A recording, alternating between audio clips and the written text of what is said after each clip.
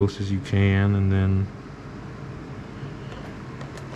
kind of do your fine work when you get in there with the X-Acto blade. But anyway, there's one side, and here's a little dealie for the roof. So go ahead and kind of find your center line there.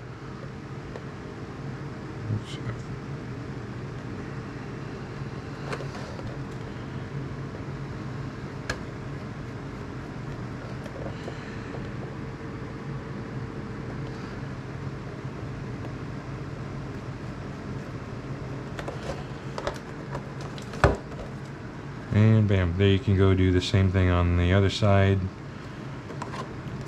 You can go back in and add a pinstripe drawing if you want. Sometimes I'll do it without, and I'll just get in there and I'll freehand with the blade and do the pinstripe, but most of the time my OCD makes me do this drawing, and it doesn't hurt to have the guideline. And a lot of times if you work with, like, say something like a black paint first, and you'll lose a lot of visibility, so having your drawn on lines to reference when you go to peel, keep those on there. Definitely, it will help you.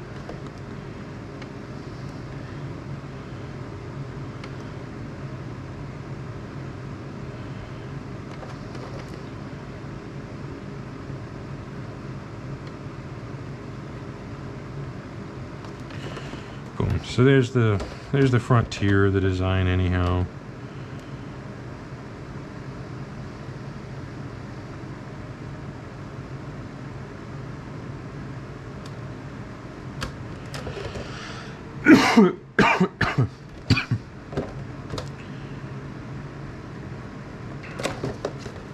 That's another thing too, is you're gonna be constantly like rotating the body around in your hands, whether you're drawing or blading, to try to get the right approach angle for whatever you're doing. Same thing when you're brushing too.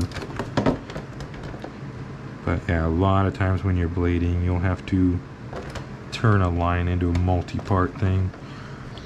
And one of the things too, people ask me, how do I do my drips when I'm cutting them?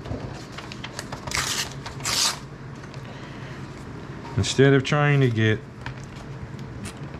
a one swoop motion of, say this is your X-Acto and you want to do your line, a lot of people think you just need to go in there and do the whole motion. But what I'll do is I'll start up here on the top line, do my cut, bring it to the halfway point, and then I'll start in on the other side here, swoop in, and then just make them meet.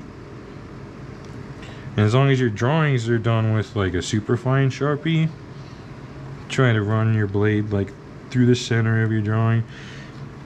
It gets kind of easier with time, but like you'll get a feel for it.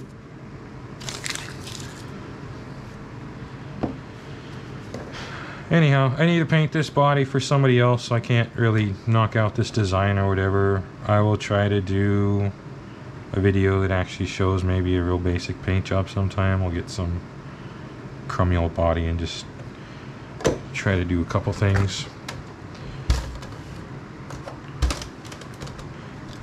But for the most part, that's my setup. Nothing spectacular really. These fans with the filters are like major deal for indoors. I was using one fan for the longest time, and it's just, I noticed how dusty my house was, so I've tripled up now on my fans and my filters.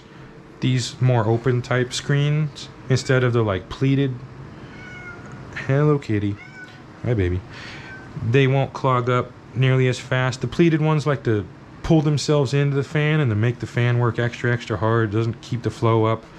But these type of filters definitely work. This is from about 5 weeks on this fan, so it's absolutely doing its job. My dad actually just sent me a whole big box full of these filters so I can keep them nice and fresh. when the weather's good, I have a window right here, so I'll take this fan and let it pull my fumes out. But most of the time here in Oregon, it's either too cold or too dang hot. So I rock this setup. This is my little photo booth. These are foam boards. You guessed it, Dollar Tree. And I just constructed the little box. I seen somebody else had done it online, so I just borrowed the idea. This one's Keone Pang. It's going to Chico. He's just getting in to Nitro again after 6 years off, probably, at least. And these are for Mr. Goodman. Those are going up to Washington, and they look pretty badass. I'm pretty stoked on how those came out. Yeah, so this is my whole hobby room. Keep my trash can here. You'd be surprised how fast that puppy fills up. And there's no use in using a bag because your sharp cuttings from the Lexan will just rip right through it. So just raw dog it and then take it out to the can when you need. What do I use to back my paint work with? Almost exclusively Tamiya PS12 silver rattle can. If you have like a really big body and you want just loads of area coverage, this is like the old standard, the gloss protective enamel from Rust-Oleum. But I've noticed the tips clog like super duper easy. You don't normally get to use more than about a third of a can, so I really only use it when I break out like a large scale body. This stuff I use because it's super easy. It's very, very nitro resistant. That's how I ended up finding how to use this. Is a lot of guys back in the day were asking me to make stuff as nitro proof as I could. I painted one for myself, backed it with this, and I hosed it with my fuel, and it held up to it. A lot of people report to me that their nitro cars are getting pretty good life. So this also, because it's so thin, makes it easy to peel up your window borders here. When you use the gloss protective enamel, it's kind of thick, so when you go to peel your window here, it doesn't like to do so very cleanly all the time. This stuff, super duper easy. I've heard other people use white. I haven't. I just got in the habit of always doing silver because it's neutral. You can use it on dark, you can use it on light. Black I used one time for backing shells, and it crinkled my paint. I don't know why. I think it must have more chemicals in it, so I don't recommend it. I use this just to paint my wings. Biddy Design Caravaggio airbrush. I bought this guy very recently, and I haven't broken it out yet. I've just been so in the habit of using my Iwatas, and I got a little bit of the autism, so it's hard to change stuff up. But I want to transfer into this. Super duper nice. Its construction is just top notch. I mean, Biddy designed the Mr. Rabiti's like probably the best painter on the planet. So you know he put his work into this thing. It's really, really pretty, super nice, heavy, good quality. One of the things I was initially scared at that made me not really want to use it is this bowl taper seems tighter than what I'm used to on the Iwatas. And what I'll do a lot of times between colors is I will wipe it out with my ultra fiber cloth and